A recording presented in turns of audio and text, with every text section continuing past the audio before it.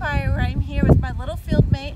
We're at a right lateral proto lateral shear zone, and I have some great illustrations to kind of show the evolution of how these forms.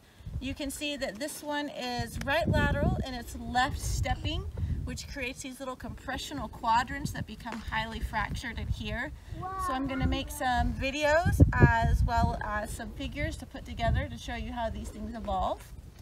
And these typically form at the tail end of fault. It gets really narrow down there, and as we move back this way it starts to get larger.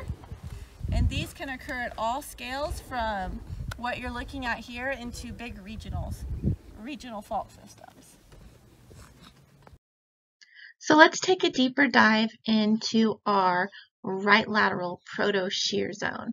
So as this little shear zone propagates, it's right lateral, and along here you also see a lot of left stepping fractures. And where you have those little left steps, that creates a little contractional quadrant along that right lateral fault, allowing additional fractures to appear. So let's take a deeper look into this little shear zone.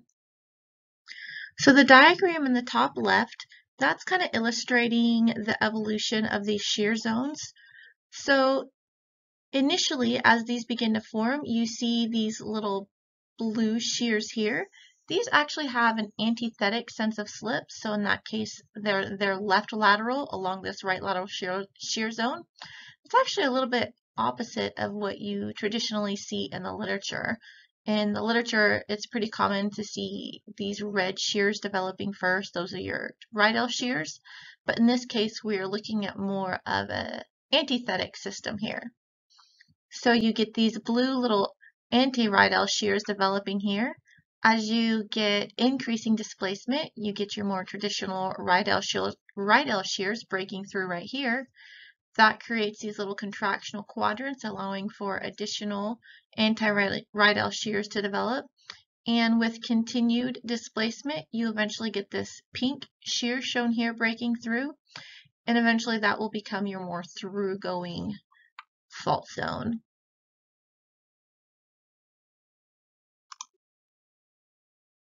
So just another look at that with some annotations drawn on here. Once again, you can see these little contractional quadrants where you get additional anti-right shears developing. Those are shown here in green.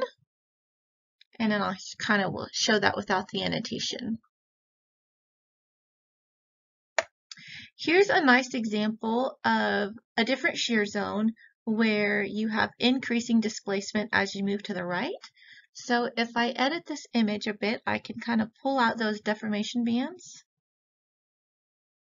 What you'll see over here on the left is you primarily have just those initial blue bands that are shown here in this diagram. Those would evolve into left lateral strike slip, creating the shear band right here. As you move towards the right, you can see those right shears developing. Those would represent the red in this diagram. You're also seeing additional anti-right shears developing. Those would represent some of these green lines in this diagram. So the green and the blue both have left lateral. The right would have right lateral. That's because the overall system is right lateral. And then if you squint, as you move all the way to the right, you can maybe start to see some of these pink shears breaking through as you get that increase in displacement as you move towards the right. And if offset were to continue to increase, you would eventually get some pretty complex looking fracture patterns. You can see there's a lot of sand surrounding this, so as that fault zone becomes weathered, it can break down into sand. It can make it a bit of a challenge to walk through if you don't like sand in your boots.